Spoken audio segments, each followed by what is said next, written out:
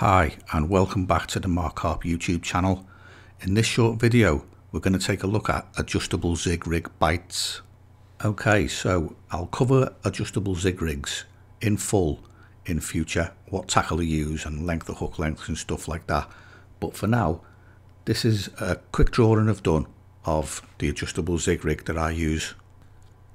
As you can see, the main line comes straight down from the rod tip to the lead which is on the bottom of the lake. The lead's a running lead and it goes straight up to an inline zig float and then a hook length to your bait.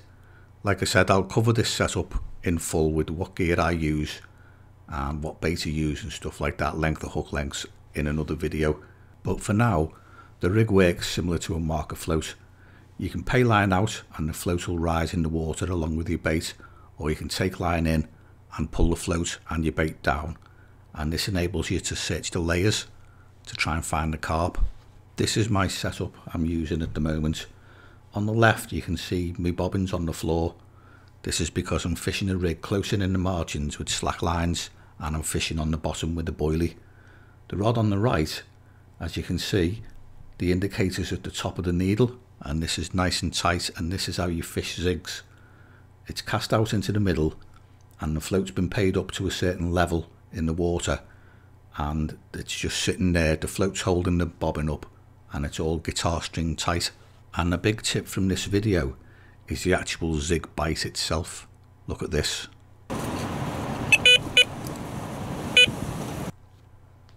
As you can see, it's just a bleep on the alarm and a gentle knock on the rod tip, and that on an adjustable Zig rig is a full-on bite. That's a proper run.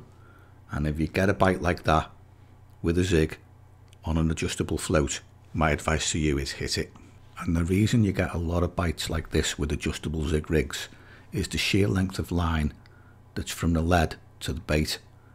On this example I'm using 18 feet roughly in 20 feet of water. That's an awful lot of line, 18 feet, and when the fish takes the bait it's got to travel a long way before you get a screaming run. So most of your Zig bites will be just single bleeps and a knock on the rod tip. If you're interested in the left hand rod, which is fish slack lines down the margins, check out this video on winter carp rigs, and I'll be back with another video soon. Take care and tight lines.